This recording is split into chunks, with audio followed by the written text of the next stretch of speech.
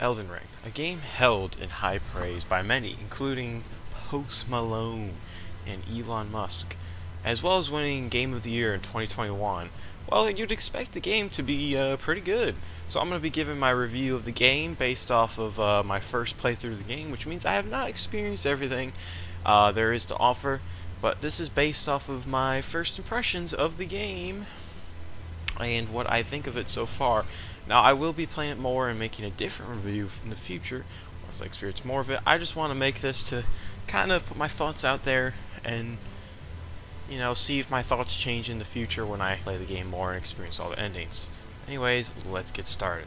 So the first thing I do when I look into a game is, of course, look at the performance, because that is probably the most important detail. If a game doesn't perform, well, guess what? You can't play it. And in the modern day, most games don't perform well, which means they could have lots of bugs, or even worse, have frame rate issues, or crash in general. And I'm glad to say that this game does not have that issue at all, at least for me. And I don't have the best graphics card in the world. I don't have like a great PC compared to what it could be now.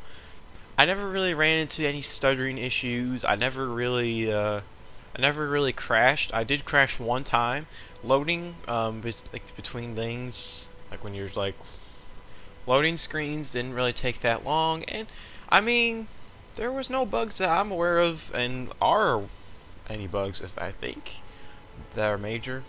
And of course, along with that is of course the visuals. Just the graphics in general, were pretty good. I mean, could it be the better? Yeah, but the famous saying is graphics doesn't make a game good. It's the gameplay. Which means if the graphics are not the top of the line, I mean, it's fine. I'm actually glad it's not, because my PC wouldn't be able to run this game. But, you know, it's still pretty impressive. Like, they're not bad by any stretch of the imagination. But it definitely could be better. Alright, anyways, that was all the, you know, the fluff, you know, like, okay, yeah, it's important, but not the most important. What's really important is the first thing, the map. The map is important because without a good map, well, guess what? A lot of the game is going to be bad, because your way between bosses and just doing things is through exploring the map and, you know, walking around it. Some people might say the map is a little too big, and I'd say those people say that are being ridiculous. I think the map is a pretty good size, with not much left to be desired. I mean, you basically have every aspect of like different volumes covered. You got volcano, you got snow, you got this like war-torn area, you got, you know, normal forest, you got everything, right? And there's a large variety, which is nice. And also, they did do a good job of dividing the area into sections. For example, the beginner area is very clearly divided by a gigantic castle into the more advanced area, and then that's divided by another like gate into the next harder area. And each area is like well divided, and it feels natural. The enemies slowly get harder as you move farther up north, and I guess out east as well. My major complaint with the map is that some areas feel like they're just dragged out, or the areas, like important areas, are spaced way too far apart. In particular, I'm talking about Khalid, I think that's how you pronounce it, the farthest east area of the map. There's a lot of just empty space and along paths.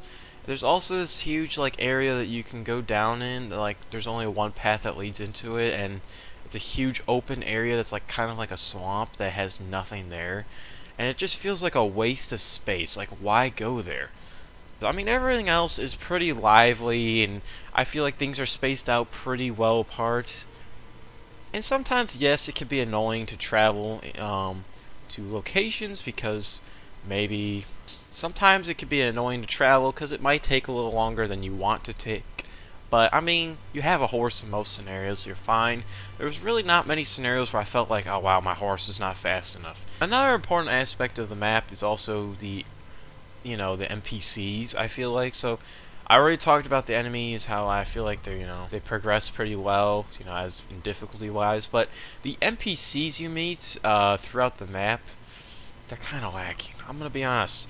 I don't know what I was expecting, but because this game kind of played like Skyrim in a lot of ways, I was expecting there to be a lot more, interesting dialogue when you do meet NPCs who are friendly, but instead a lot of them feel stale. And also, I have to mention this, almost none. There's very few characters who have their animation for their mouth synced up to what they're saying, and it bothers me. There's like almost every single character is not synced up. How do you have a game this massive, that's clearly you've spent hundreds of thousands, millions of dollars, tens of millions maybe, and you can't even like animate the stupid mouth of any character properly? It just pisses me off. It's like, dude, how does no one care? Like, it seems like no one seems to realize this. Maybe my game was broken, I don't know, but it's just annoying, right? But anyways, it would be nice to have a little bit more lively characters. A lot of them, it's just you stand there and you talk to them, they talk to you, and it's like, okay. Also, the issue I have is they speak in poetry, which I just find really annoying, because it makes the game a lot more hard to understand, because they're using stupid words that you haven't seen since I was alive, ever. Like, before most people were alive, So it's like, okay, you gotta stop. Make it normal, please. And I get that it's supposed to represent the times, but, like, it's just annoying. Makes it way more complicated to understand what they're saying, what's going on. I mean, I never understood the lore because all the important NPCs spoke in such weird words. Also, I do think that the dialogue is designed kind of poorly, in the sense that, like, they just jump in and start talking in the beginning of the game. They start talking about stuff, and you're just sitting there going, what is any of this? Like, I don't know. And like I said, the quests are pretty boring. The only quest I really did, the quest line, was this quest line for the volcano place, and it was quite literally bad. It's like a fetch quest. It's like, oh, go do my dirty work, and then you come back and they say, oh, good, and then they ask you to do it again, another quest, and you sit in there going, why am I doing this, right? And then when you finish, they tell you to go kill this like lord, and then after that they're like, oh, cool, and that's it. You don't, like, what was that? Just felt so bland, like they didn't really express that much emotion or anything. I don't know. So another important aspect of most games that actually is pretty huge is, of course, progression. If you don't have good progression, as in like a way to tell that you're progressing and becoming stronger, well, guess what? You're not going to enjoy the game, because without progression, you have no way to track how good you've become. And this applies to almost any game, especially a game like this. Another important part of this game, or any game in fact, is progression. The way you see yourself become stronger, and just the way you see yourself, level up and become better. And the progression in this game is pretty solid, with there's multiple ways to improve your character and to progress, and that's through leveling up your weapons, getting better weapons, or just leveling up your stats. Which I think is really nice, giving you multiple ways to progress, because it means that, you don't have to be stuck in one way. For example, you might want to, get better armor and, upgrade your health stat if you feel like you're dying too fast, but if you feel like you're not doing enough damage, you might want to upgrade your damage stats, such as dexterity and strength, and maybe even upgrade your weapon. And, upgrading your gear, upgrading your gear in general, or your stats, makes a noticeable difference. Okay, so that's what's really satisfying about it. Also, getting ruins can be grindy later in the game, well, actually throughout the game in general, and I do feel like sometimes it could be hard to figure out where to grind ruins, but once you figure out a good spot to grind ruins, I feel like it's satisfying because you put in the work and you see the reward. Also, you will notice yourself get better and damage as time progresses, because if you go back to the beginning area in the midpoint of the game, you probably can one-shot or almost one-shot enemies that you could basically only like 4 or 5 shot, which is pretty nice. And eventually you'll get to a point, I feel like in the mid-game, where you can basically one-shot most of the weaker enemies, and it feels great.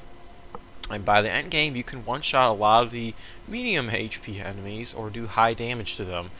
And, you know, it's just like, you can easily track how strong you're becoming, and, you know, it's pretty satisfying to level up, and because there's so many options, it allows for a lot of varieties and different ways to see your progress, not just through damage, which is always nice. I will admit, at the end game, I do feel like the rune count for leveling up gets a little ridiculous, and, you know, it's a little bit unrealistic, but yeah, whatever.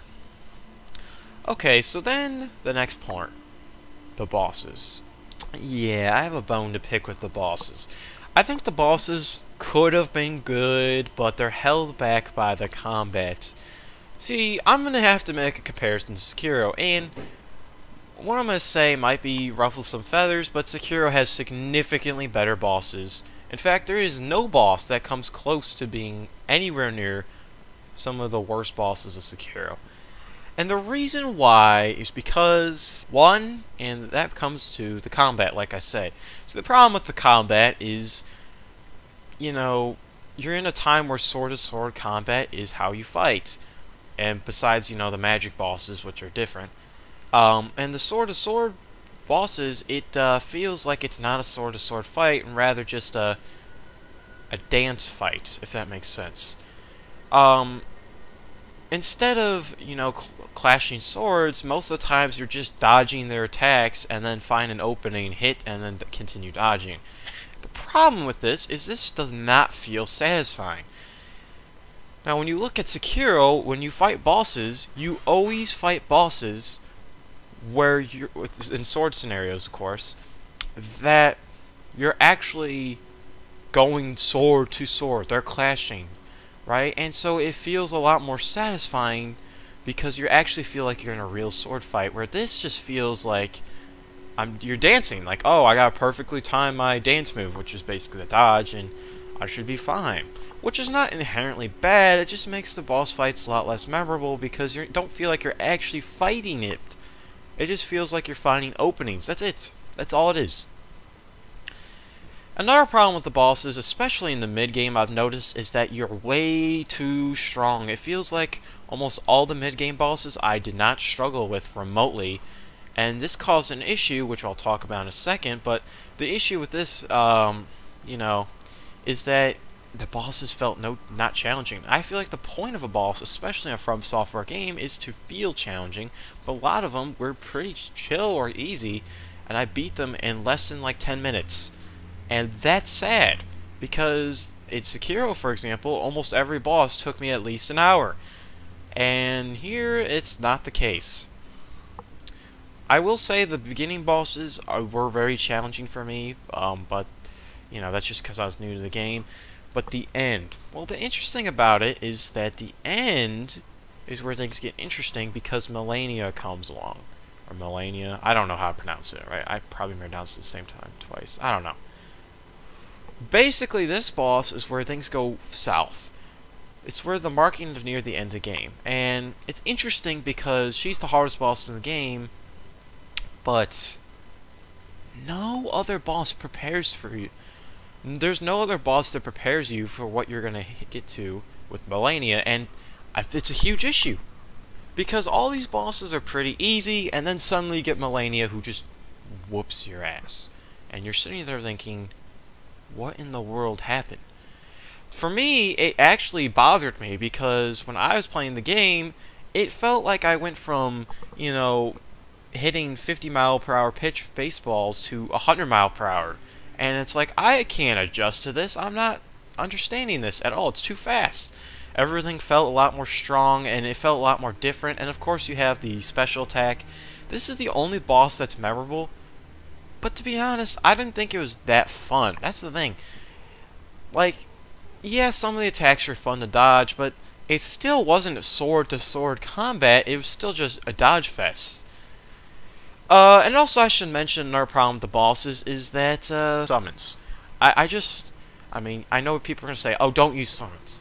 Well, they're part of the game, and the problem with summons, especially the mimic tier, is that, I mean, it doesn't even matter what summon. I mean, most summons, they are a good way to get chip damage in and basically distract the boss and allow you to get free hits.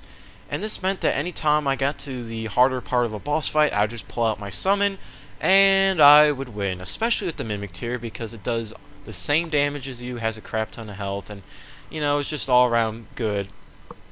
And so it made bosses like Melania a joke, because in Melania's second phase, where it's supposed to be harder, I just pulled out my Mimic tier and was able to kill the boss without really having to worry about dodging. And that's ridiculous. That is ridiculous, that's a feature. Okay, it doesn't even matter how you play. Like, literally, no matter how you play, if you pull out a summon, you're winning. It's just how it is. Obviously, there's some skill to it, but that is a huge issue. Game like this, but you know, I just feel like the bosses are not challenging enough. The final boss, I beat him in like 30 minutes. And the final boss of Sekiro, it took me 123 attempts, whereas I feel like the final boss of this game, I think, took me less than 20 attempts. Yeah. And the reason why I'm comparing Sekiro to this is because Sekiro, you know, boss fights are very memorable, and it's made by the same developers. Well, I would assume so. Same company. So, it feels like, you know, when this game came after Sekiro, it feels like a step down. I'm not saying that the combat in this game is holding down the bosses fully, because I do enjoy the ability to dodge. I think it's cool, but I would rather have sword-to-sword combat with the dodging, where you actually, your swords clink together. But that never happens. I probably missed a couple things here and there, or major points that I wanted to talk about, but that is basically everything I want to talk about. I know this is going to seem like a lot of rambling, but I do like the game. It was very enjoyable to play. It has a very good progression system, and you know, yeah, the bosses are not exactly strong, but they're not horrible to fight. There's none of them where like, oh, this is horrible. It's just like, it's not as enjoyable as it could be, is what my point is. You know, and so it's not like I hate this game by any means. I do plan on playing every ending. I only picked one ending, and that was the Chaos ending. And I want to play every single ending, and I will be live streaming it, of course, on my channel in the foreseeable future until I beat all the endings. At the end of the day, I just feel like there could be some more improvements. But overall, I'm excited for the DLC that's going to be coming this summer, and I have to say, this game is pretty solid, and I would recommend playing it. It just could be slightly better. That's all I'm going to say. Anyways, hopefully you enjoyed. And with that, I am gone. Peace.